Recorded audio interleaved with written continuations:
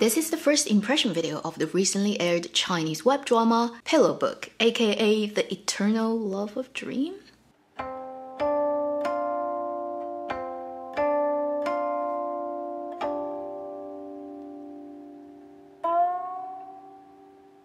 Hi, you're watching Avenue X, where junkie and good storytelling shares their thoughts, knowledge, and occasional weird ideas on stories and how they're told. And can we say, what the heck is with that translation? Pillow Book is so cool. What the heck is with Eternal Love of Dream? I feel like the person who is in charge of translating the titles of all three dramas in this whole sort of franchise need to learn English again. Eternal Love, Love and Destiny, Eternal Love of Dream. Really? Seriously? That's all you can do? It needs no further introduction. It is the second one, the real second drama in the 10 Miles of Peach Blossoms, 3 Lifetimes, 3 Worlds universe, based on the web novel written by the same author who wrote 10 Miles of Peach Blossoms. And that person doesn't have the best reputation. A quite large number of people who would boycott this drama, no matter what, because they want to boycott the original author, being one of the worst plagiarism cases in recent years. But there are also a lot of book fans of Pillow Book. So right now this drama has aired 12 episodes in China, so my first impression is based on those 12 episodes. Judging by the statistics that I have seen so far about the view counts of this drama, it's actually doing really well among all the other web dramas, being on the first consistently, although recently only over the weekend, because Find Yourself got pulled forward in the schedule, trying to compete with this drama of the first position. In terms of web drama view counts popularity, this drama is 56 episodes long. Around middle of February, they're gonna do the VVIP thing again. So if you have extra money to spend, you can finish watching this drama early March. Otherwise, right around spring equinox. First, let me say the things that I like about the drama so far, and then I'm gonna say the problems I have with this drama. First, what I really like about this drama is it has a really cute CGI fox, which is basically Feng Jiu, Delirioba's character's natural animal form, being a red fox. I know it sounds really weird, but if you've watched a couple of episodes in the beginning, you'll know she doesn't have hardly any direct interaction with our lead male character, Donghua Dijun. Most of her time with our male lead is when she is in a fox form. So the drama deals with it with a CGI fox, plus this kind of mental space where it's the actress acting, but she's acting against probably a green screen when she shot it. There's extensive time that you don't really see actor and actress really looking at each other. It's the actor looking at a digital fox. They didn't opt for the ultra-realistic fox, they opt for the more animated fox. So the fox has a lot of human expression, the eyes, the face, the not existing but you can feel their eyebrows. I especially like the facial expressions of this digital fox. I think I love the fox most in the so far 12 episodes. So you could say that's a good thing. Also, you could say that might be problematic because it's still a human live action drama and somehow it's a digital thing that makes you more emotionally feeling attached. The second thing I like about this drama is I think because I have so much history with 10 Miles of Peach Blossoms, my channel began because of 10 Miles. Mentally, I see a lot of the characters, actors in 10 Miles as old friends. So when I see them reoccurring, it's really heartwarming. For example, the actor who played Siming now is Siming again. Lian Song is also in here. Even Heavenly Emperor, although he only showed up like very briefly, he's also the same actor. Bai Qian's father, so the grandfather of Feng Jiu, is the same actor also. So I'm really happy to see them. Obviously, it's a different production, so there are different actors who are now playing roles that used to exist in 10 Miles, such as Zhe Yan's actor has changed from Zhang Zhiyao to Chen Chuhe, although I really like Chen Chuhe, so I'm happy with that, and they use the same voice dubbing actor for the role. So there's a level of consistency in there. They also changed the actor who played Bai Zhen from Yu Monglong to Huang Junjie, at least in the department of being the best looking person in the entire universe, still works. You have a different Ali now because the kid has probably grown up, so you can't use the same kid. You also have different Cheng Yu, but I also like her quite a lot so far. So happy with the supporting roles, actually, very happy. And obviously our two leads are the same leads that you see in 10 Miles Peach Blossoms, Gao Weiguang and Delirioba. These are the things I like about this drama so far, which is not a lot and not that prominent. So now, I'm gonna talk about the things I don't like about this drama. Before I start to go into details, please understand personal opinions, and I just think, if you're reviewing something, better to stay honest with what you actually feel. So, first thing about this drama that just made me go, is the production design.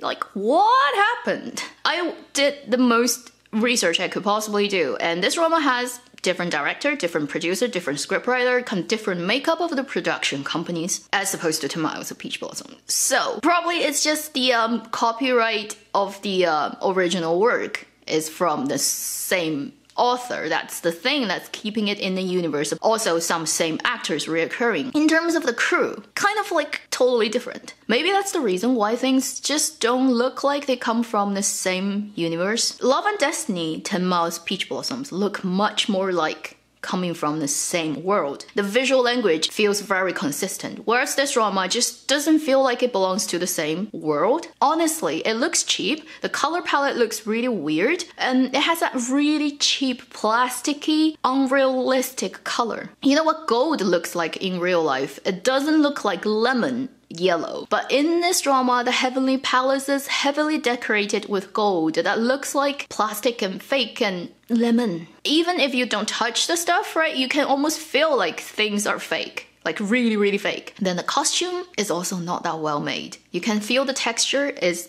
lesser of a quality than what you see in the other two dramas. There's some really bad red color. Let's just say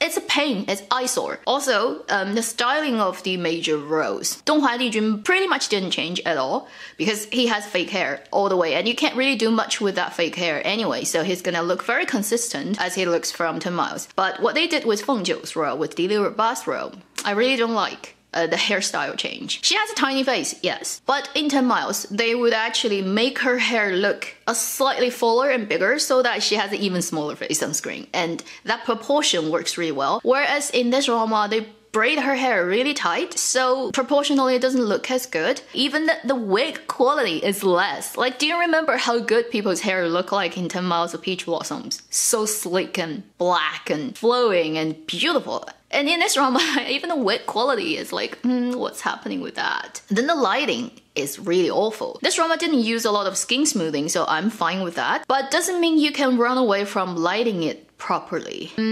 What's that drama? 香蜜沉沉, Ash of Love, like I can't remember the translation. Anyway, with Yang Zi and Donglun, I've talked about having super harsh shadows on people's face in that drama. And in this drama, in the first couple of episodes, when they're in the Heavenly Palace, you can see that everywhere too. It clearly is a built set, so every light in that room is fully controlled by humans, which means you can totally do anything you want with your lighting. You can make it hard, you can make it soft, you can give it different colors, you can make background pop more, background drops more, like depending on where you are, anything. It feels like they hired a lighting team who doesn't know how to light stuff properly. It's like, we don't have diffusers, which we know is not true. They definitely have diffusers, but somehow they don't know how to use it. Maybe they don't know how to use flags, they don't know how to use anything. It's just really bad shadows. And it also often comes from weird angles that doesn't really complement the already very good looking actor and actresses. I mean, really, these people are really good looking. You just need to work a little bit and they will look very good on screen. But this drama just have a lot of shots that make me go, who did that? Like, did they ever learn how to do it properly? It's just baffling. Like, it's a real production. It's not like a school project. Why does it look so bad? Once it's in a human realm, it looks better now. I don't know. Maybe it's because the sets that they had with the Heavenly Realm had problems with lighting. I have no idea. These are the things in the hardware department, but I think the biggest problem is the script, the directing, and also the chemistry between the two leads. So in terms of script, they've written the milestones, the things that they have to go to or do in the development of the plot line, and everything just hits there within the plan perfectly. There's no serendipity happening in this drama so far. Nothing extra other than what's written on the paper. Literally, I say something, you say something. Plainly, on surface, you understand it in that way, you get that information in that way. There's no extra thing going on, there's no undercurrent, there's no buzz, there's no chemistry. It's like reading a instruction of how to put together an IKEA furniture. It just gives so little space for on-screen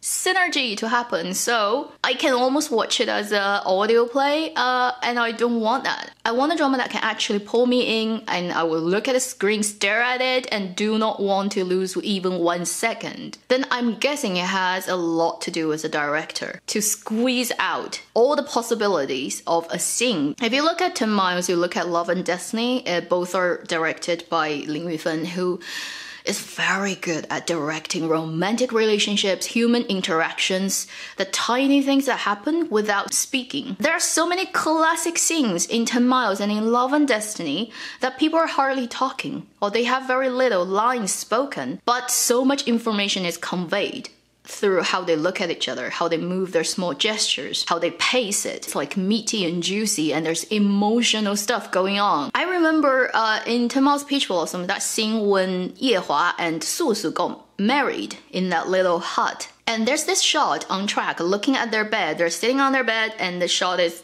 closing in on them slowly. And there's that almost touching, not touching, touching, not touching, and Yehua tried to grab her hand 4 or 5 times. Tiny things. You probably don't write that in script because you can't really write it. That's totally due to the actor and actress's ability. Also, definitely the director being able to communicate. And what is the design of this scene? How are we gonna shoot it? How the timing works, how everything works, you know?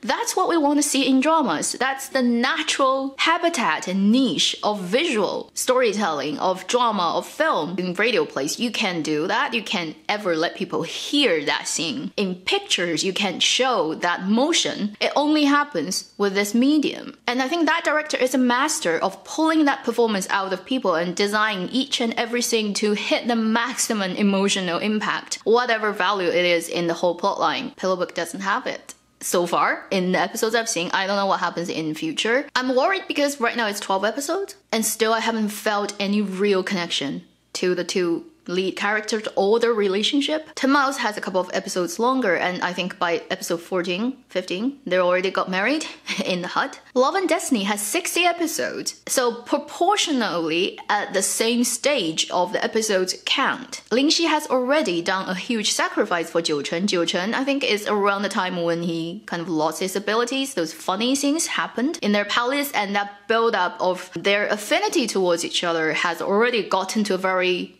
important stage, and that chemistry is already everywhere. The final thing I think that resulted in this lesser than desirable quality of this drama so far is the actor's abilities, to be very honest. I think Dilruba is quite a capable actress. If she gets the right direction, she could do better, more than what she has done in this drama. So far in this drama, she really is just being cute. She's convincing enough as that cute little fox who is less experienced in everything. But that card has kind of already been played in the first 10 Miles. I just feel everything she's done so far is totally within expectation. As for Gao Weiguang, I just never got his acting. I mean, in 10 Miles of Peach Blossoms, he just looks really cool there. In this drama so far, he is mostly just being also cool. I'm just being honest, I don't get his acting. I probably need to see some kind of quantum leap level of improvement in his acting to get why I should care about Donghua Dijun's role and why I should care the relationship between him and